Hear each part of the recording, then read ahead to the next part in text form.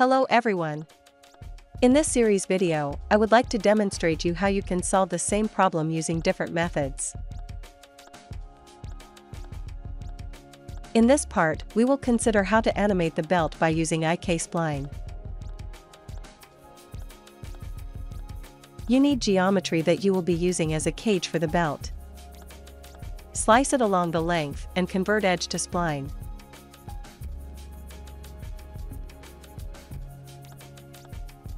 Select Spline and go to the Character menu, convert it to the joints, and put them below the spline.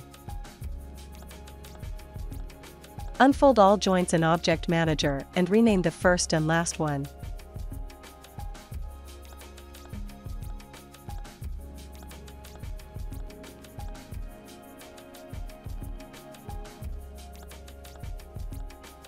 Select all joints and belt mesh.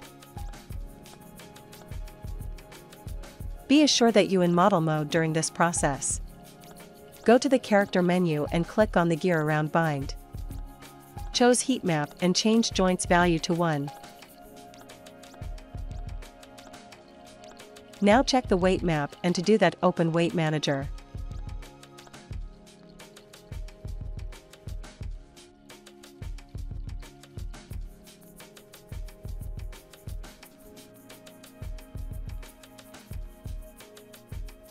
Check every joint. Your purpose is to bind each edge to specific joint.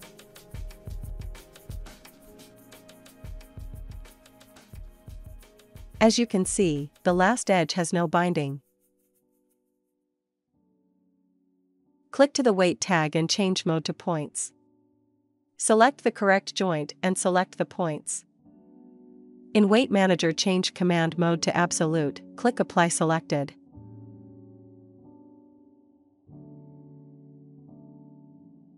Check the result.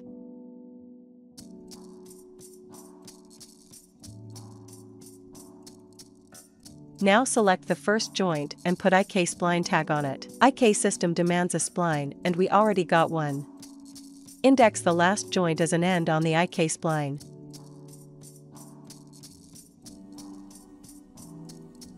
Now you can control joints by moving spline points. Let's reduce amount of spline points, leave just 3 of them.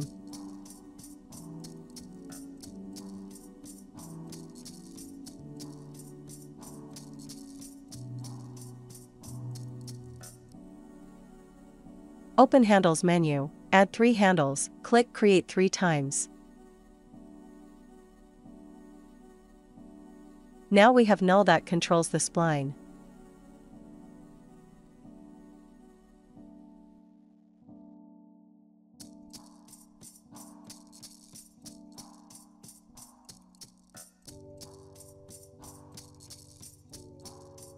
Let's keyframe nulls.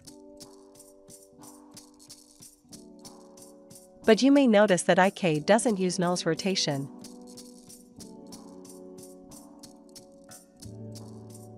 To fix it, at IK Spline tag change twist mode to the world.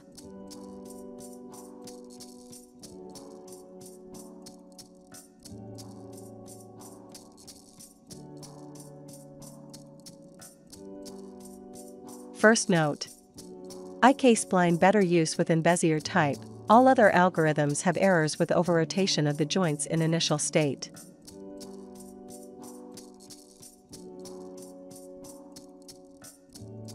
Change spline to Bezier, and you will get rid of linear angle.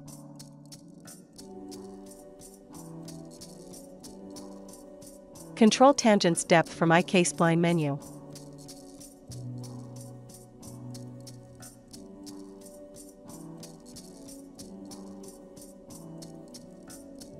Change the IK Spline type to the equal, to make geometry fit the spline. Put Fostax inside first and last nulls.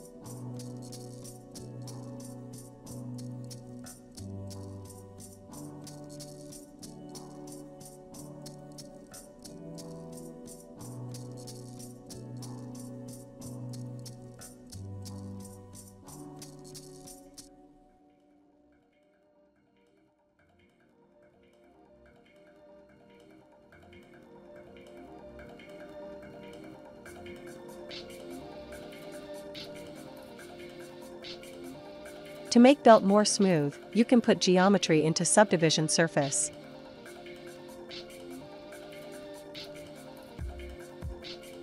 Short reminder from previous video: how to use cages and how to attach objects to the spline. Second note: because we're using simulation to attach objects to the belt, in this case we will notice that all dynamic in the scene have a lag. That happens because simulation and skin conflict between each other in priority. And to get proper result, you have two options. First is turn on simulate before generators. Second is cache all scene dynamic and change all tags priority to minus values. Repeat the same that we did in previous video.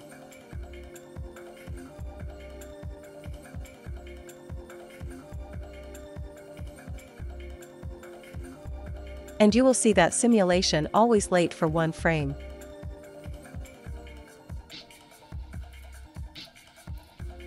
Sometimes it's enough to just turn on simulate before generators.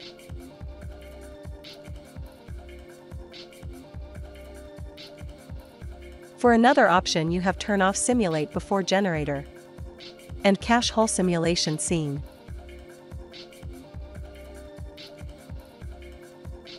Now you have to change priority of each dynamic tag in scene down to minus values.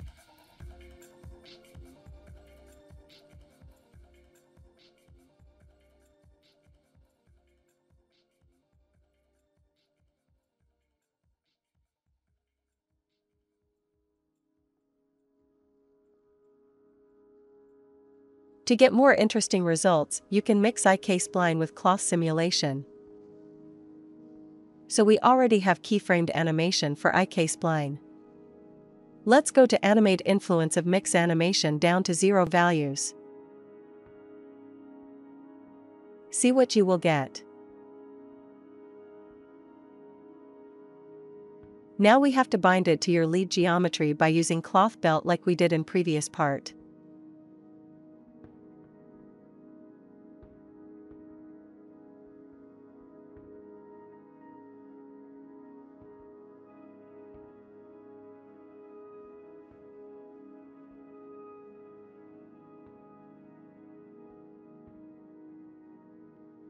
But sometimes result could be unpredictable. One way to fix this shaking is change simulation settings.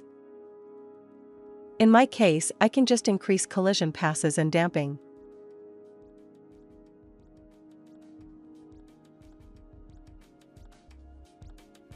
We finished with IK Spline. And as a benefit, I consider that we have absolute control to adjust poses and motion. It's more appropriate for rigging systems, and if you use IK Spline in fit mode, you can save initial length of the geometry. But in the same time, we need to do weighting, and we have issues with priorities. See you in the next part, where we will consider how to do the same animation by using loft and cluster. If you liked this video series, please don't forget to leave a comment below. Good luck!